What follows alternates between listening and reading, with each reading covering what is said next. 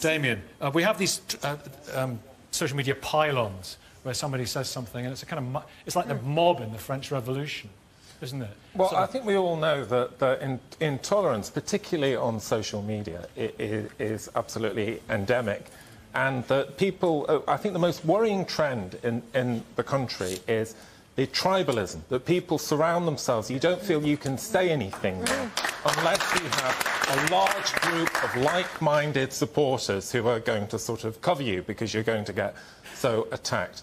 But I have to say that, I mean, I take on board all these debates, and I think there's a lot of interesting issues about gender and sexuality and things like that. But I see a pattern of tribalism and intolerance in a wider sense across Britain. Even, for example, in the way that things are politically shifting.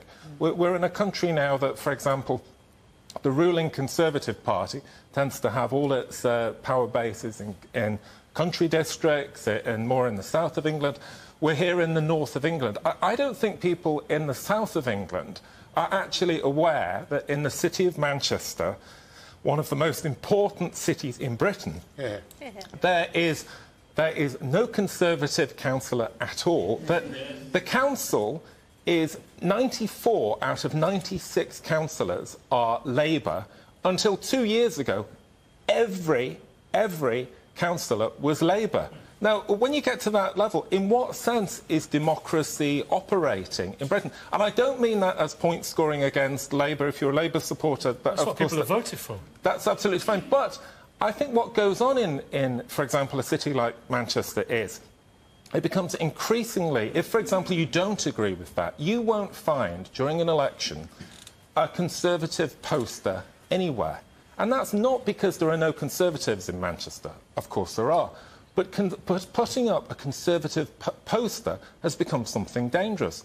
You're going to get a prick through your window if you put up that. You might get your car key. Leave and Remain has been similarly acrimonious. Absolutely. And if you are living in whichever way of that debate you happen to come down on, if you live on, for example, a street where people mostly support Leave, or the other side, and you are the opposite opinion, I think you'll probably find you have to feel like you have to keep that opinion to yourself, because if you express that opinion, you'll be excluded. I think what we really want to get back to is a process that people are more accepting of difference of opinions. I want to see, I mean, I get so frustrated when I get, even in local elections and things like that, that I get leaflets through the door telling me the Conservatives can't win here, or Labour can't win here, and it's trying to sort of exclude them from the process to make it, this is our territory, and nobody must come into it. And it's very, very, very tribal.